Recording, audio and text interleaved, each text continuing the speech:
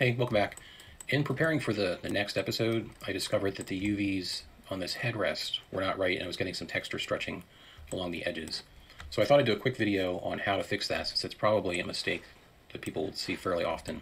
And fortunately, with PackMaster, it's easy to fix. So let me go in and select the two pieces of geometry that had a problem, edit mode, and I'm going to add seams to the corners where I'd forgotten them. Alright, so the seams are selected, hit U, unwrap.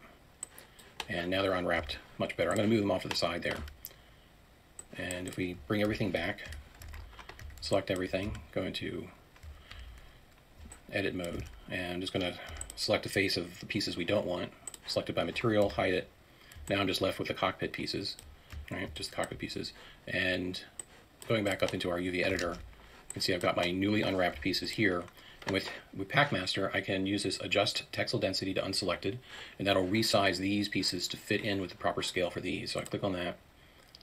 Now they're the right size, and then there is the pack to others option, which is going to say try to fit these back into this, and if there's room, it's going to pack them in there for you, and you don't have to remap everything. So that's pretty much it. And then we go back, if you look at chapter 16, where I talked about re-importing your model, that would be the next step, right? So now that we've re-unmapped that, we can export our objects again, re-import it into Substance Painter, bake our texture maps again, and then continue on with the project. All right, I'll see you in the next chapter.